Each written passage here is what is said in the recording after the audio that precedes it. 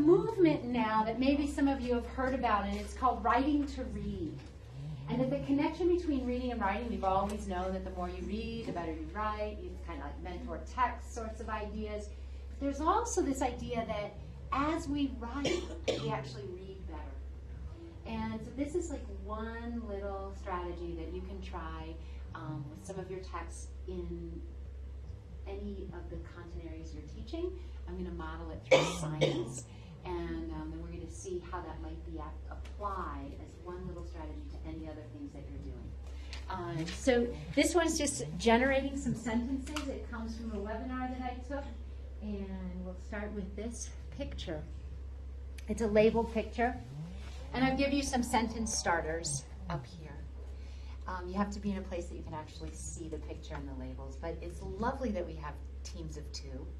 So with your teams of two, we're going to take the person who works with the older students. You get to start. So in your team of two, whoever works with olders, if you have the same, decide whichever of you is older. The older person or the teacher of the older students, you get to start. And you're just going to say one thing you can tell about the heart, one thing you know about the heart based on the pictures and the sentence starters, and then your partner says one. So you say a sentence, your partner says a sentence. Just go back and forth now. Sentences about the heart. Go ahead. Out loud? Sure. To your partner. Oh. Yes. No, it's okay. So the heart has two chambers. Sorry. Take a quiet moment to quick write a paragraph about the heart.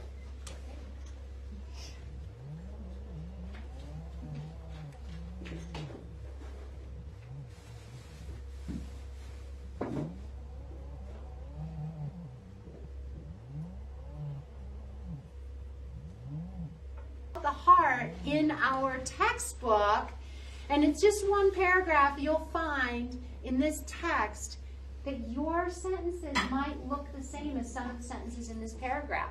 You haven't written the whole thing, but you've written a part of it. Just go ahead and read through that and see if you can find where are your sentences.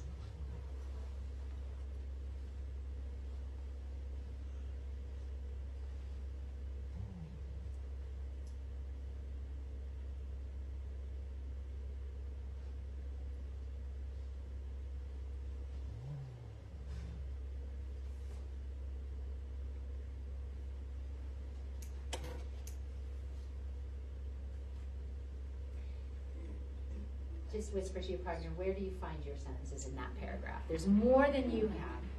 But where do you find yours?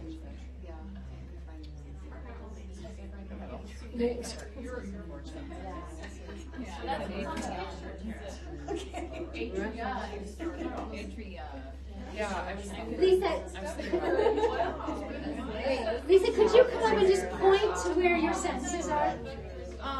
Just in general. Okay. Let's see if Lisa, right in there, exactly. I put it in blue for you. So Lisa painted the blue. That's exactly, so your sentences are probably these in here, and you may have done some more, like Mindy talked about muscle and being an important muscle. That's great. She added some more things, but that's really the heart of most of your sentences because of the support that I gave you. But now go back and look at how is this different than your sentences. See if you can find how to make yours sound even more academic. Go back to what you wrote and compare it to what the author of the scientific writing did. See what you can find that might be different.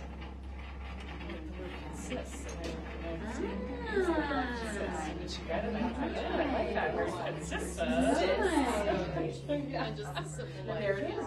The academic vocabulary. Yeah. Made up that She wrote the heart has two chambers, but she noticed in the scientific writing, they used the word consist.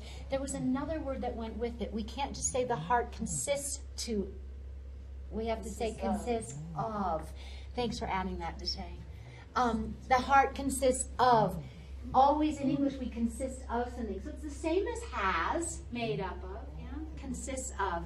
And then Lisa also noticed that, oops, atriums, the plural is actually atria. That's kind of crazy plural. It's Latin. And so she made that correction. Right? Did anyone notice anything else? Thank you, Lisa. That was great, noticing it. on there.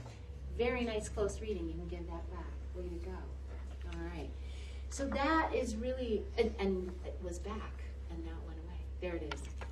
So I set you up with a picture, okay, like that with some sentence frames. Now I set you up to write has, because that's the social language, and I know you'll know the meaning. But when you got into the text, because you'd already written has and you made the comparison, it was like, oh, consists of, that must be has. And you could, I loved how you did it, so I had to show that. That was exactly And then I right. forgot the of, though. That's fine. I got to teach it then because, and I'm glad you didn't, and I didn't ask you to put it on there. I wanted to use it as a teachable moment. When we teach verbs like that, you have to teach the preposition with it. So I'm interested in something. I'm not interested to or interested for, or I'm interested in. It consists of. Yeah, we have to teach verbs with their prepositions. It's one of the hardest things for English language learners to get. So word walls should have actually those kinds of things together.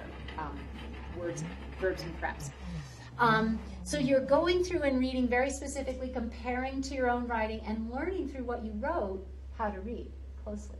Yeah, for more information and getting the vocabulary out of it. So that was really the strategy. How we did it, you take a picture and you're going to verbally describe that content with a picture. I gave you sentence frames.